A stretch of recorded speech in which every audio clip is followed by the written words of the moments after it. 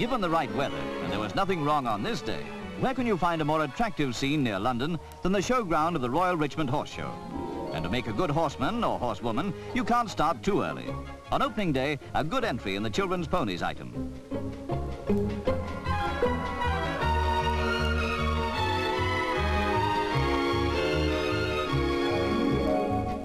A trophy winner at the age of 3. A stirrup cup any time now. He's Gershom Wood on bi-wing tacks. A contrast, the coster's pony or donkey turnouts. They're less numerous than they used to be, but somehow they haven't allowed the motor age to banish them into oblivion. Len May's bay gelding Bill won the event.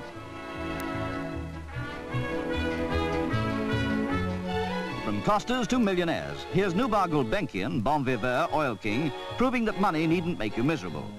There was a large entry for the ladies' jumping event, attracting some of the best horses and riders of the country. Miss Townsend on Chantale. Pat Carlsson riding Geronimo II as a change from rally driving.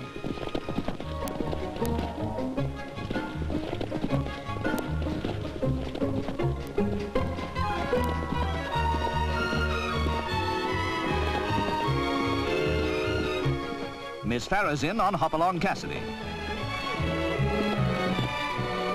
A spectator on this round, Anneli Drummond-Hay. Riding faultlessly on Atalanta, Valerie Barker.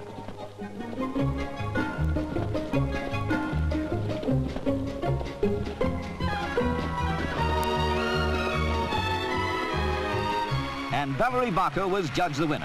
For her, a perfect beginning at the Richmond Royal Horse Show.